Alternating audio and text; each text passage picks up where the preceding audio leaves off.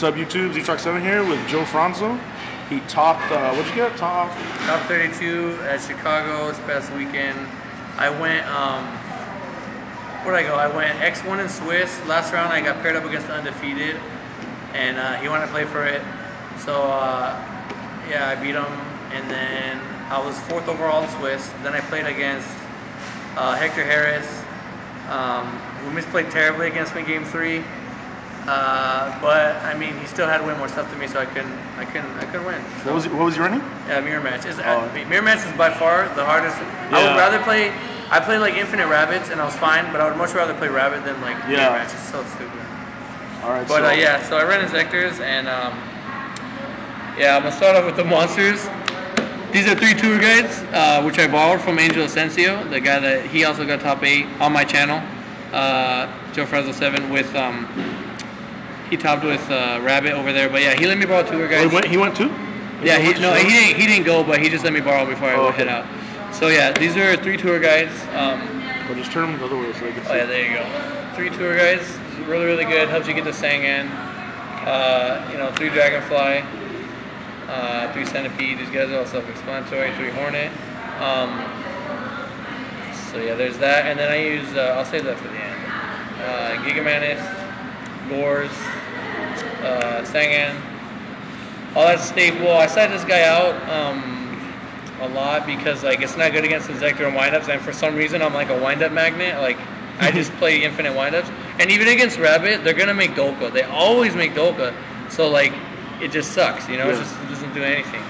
So if you take it out most of the time, like why do you even main? I don't know. I'll explain something at the end of the video about some stuff. Then I have triple Veiler. Triple Veiler. I Veilered so many rabbits, and it was like it felt so good. Like, and then I would like summon a Hornet, activate, and then they would just like be forced to like try to stop it, and then you attack and kill the rabbit because it's only 300. So yeah, 3 Veiler is like I feel like 3 Veiler is like standard in every deck, and yeah, and then I use BLS.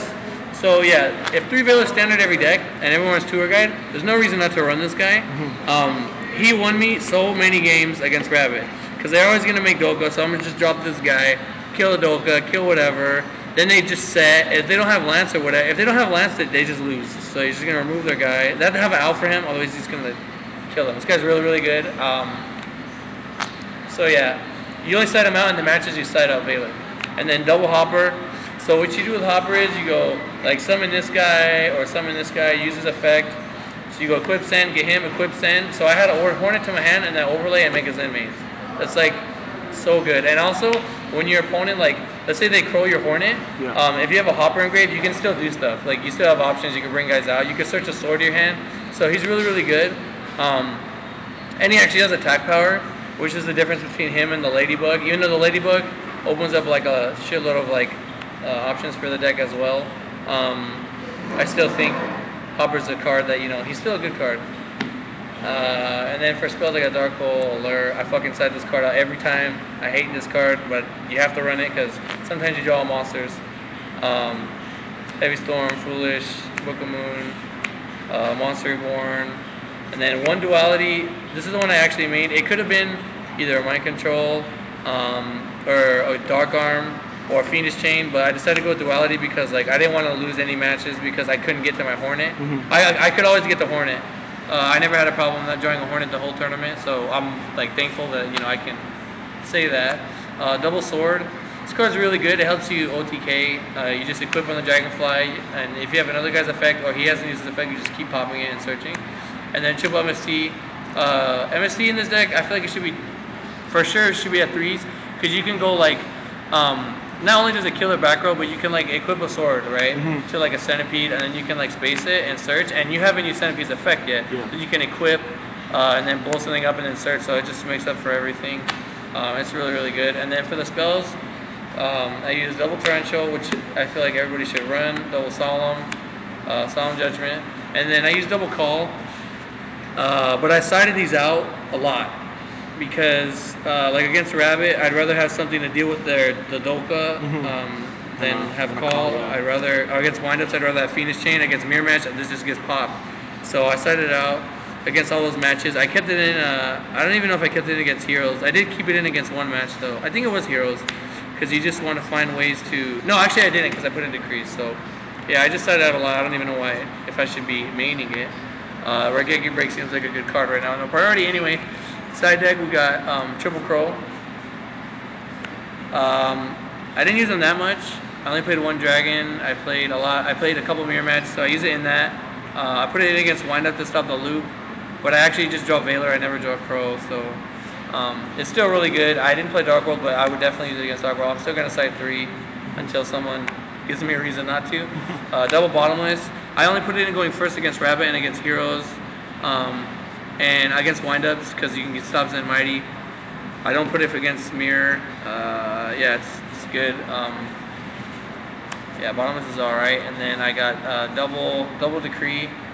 I don't know why people like dust over Decree. It makes no sense. You want to try to randomly dust or wait till they chain their card to dust your, you know, you want to dust the Shadow Mirror or you want to just shut off all the back rows, you know?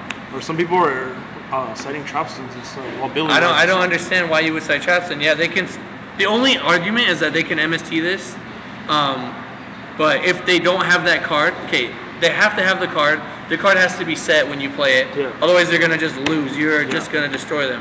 So there's been games where like I won't even have really any move. I'll just be sitting on like a Zen Maze or something, but I'll have a Decree and like all the back rows are just nothing. You know, they'll have like a stupid hero looking at me. So Decree, I feel like is infinitely better than those cards. I said double Raikou because my friend Robbie told me like it's better than Snowman. But this did get Guaiba, which got me angry because, you know, if it was Snowman, I would have just killed the guy. But this does help pop back rows. And he's a light for BLS. So Raikou's good. He's a good card. And he can help Mill Hornet. But like I said, I didn't have a problem getting to it. Yeah. And then double Defizzer for Dragons. If you get it first turn against Dragons and they don't have a way to kill it, like they just can't win. Yeah. Dark World. And that's really the only matches that I bring it against. Spear Reaper. Just because one? my buddy Jerry Williams was like, oh, just run it over the Snowman because like he's a wall, he's a dark, he has a good effect. It helped me in the finals. He stayed in the field for a long, or the final round of Swiss. So yeah, Reaper's good. And Reaper in this deck, they go together because like you blow up cards, you clear the row field, and you get to the hand with Reaper, so they just lose everything. And then Mind Control for a mirror match. I think I want to main this card. Because like I use triple Veiler, so I can synchro with whatever if I have to. Otherwise, you can just overlay. And there's a lot of mirrors, so I feel like Mind Control is a really good card. And against Rabbit, you can take the Dolka, use the effect of like a guy and Dolka have it negate himself. And then, okay, these are Phoenix Chains, which I was borrowing from someone, but I had to give them back. So Trap Hole is really good for mirror, and you could put it. I wouldn't really put it against windups. Just mirror and like other decks that rely on their normal summon. So you guys can decide what you want to do with that, and then mainly mirror match. And then, okay, I use 3 synchros. Armory Arm because he's a light and he's really good, and all my guys are 3s. And you can attach it to like an Inzektor, and then like you know, pop it. Like you can make this guy pop it, and then get 2 searches or whatever. So this card's really, really good. Catastor. I actually had the opportunity to go for game with this card, but I read that my opponent had a Phoenix Chain, so I didn't go for it, and he ended up having it. And then Scrapdragon because I run Gores and 3 Veilers, so like your token's gonna be weak anyway, so you're just gonna summon, and you can synchro with it. So yeah, just because I have Veilers, I gotta be able to make stuff. And then I use 2 of these guys. So good. You bring them out a lot actually, so I would not. You get crowed a lot, so you gotta get your Hornet back. And if you like a lure, or what I love doing is like summon BLS, remove a Dragonfly, and then summon Tour Guide to make this guy, and then bring it back, and it's just like so overkill. And then I use 2 Leviathans because like, you know, when you go for OTK, sometimes you need them, and it's good against Rabbit. And you go Tour Guide, Sangan, Detach that Call the Haunted, which I didn't do because I set out Call all the time. Giga Brilliant because he's a light and he helps. And you have multiple guides, it's more damage than just getting 700. And another light target. Yeah, I use these 2 for absolutely no reason. I mean, did you never make them? No, I never made them. People told me. I love this guy. I never bring them out. So I mean, why would I bring these out and risk getting Veilered? You know, it's just like. I mean, they would have Veilered earlier. Yeah. They would have Veilered earlier, but still, like I don't like these. I would rather they're gonna come out next to anyway because you're gonna put more level 5s in the deck, but. that's a different video. That was Inzektor talk to you guys about. I use these two, didn't bring them out the whole weekend just because I run hopper. So yeah, that's it for those. And then this guy and this guy. Okay, this guy won me a match against Acid Golem, and I guess the same guy I won a match because of Acid Golem. So you summon this guy, you take off his materials, and now they have a stupid wall on the field that doesn't let them. They can't special, and he can't attack. So they just die, you know. And if they're not playing mirror match, they virtually have no way to get them off the field, so they just lose. And also one of my opponents, like, he didn't know what this guy did, so he made a Leviathan. He tried to attack.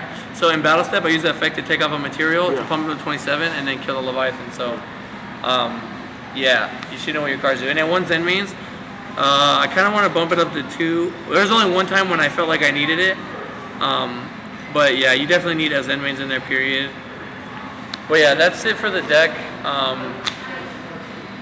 So yeah, that's it for the deck. Well, just a quick question. Like, go ahead. I've noticed a lot of people stop running Lance. Why do you think that is? Lance is actually really good. The guy played the last round of Swiss day 1.